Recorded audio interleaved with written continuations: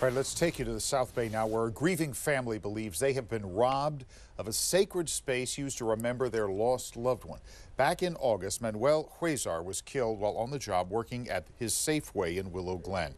His family had set up a memorial to remember him in that spot until the city stepped in. ABC 7 News reporter Lauren Martinez has tonight's story you'll see only on 7. 10 months after a Safeway worker's death, his family feels a loss again. Shocked, sad. And the first thing I thought it was my mom, because I know my mom was going to be heartbroken again. Last summer, 24-year-old Manny Huizar was working at the Safeway on Hamilton Avenue in San Jose when he was shot during an early morning robbery.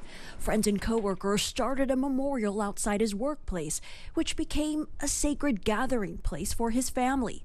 They transformed and decorated the memorial for his birthday, Dia de los Muertos, and other holidays. He was a big Raiders fan.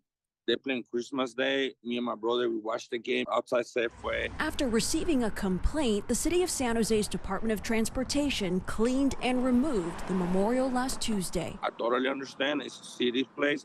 I totally respect that. But, I mean, if you live there for almost 10 months, you know, a year is 2 months away. The memorial had been up since June, and the city said when they started investigating the complaint, they noticed it was attracting graffiti.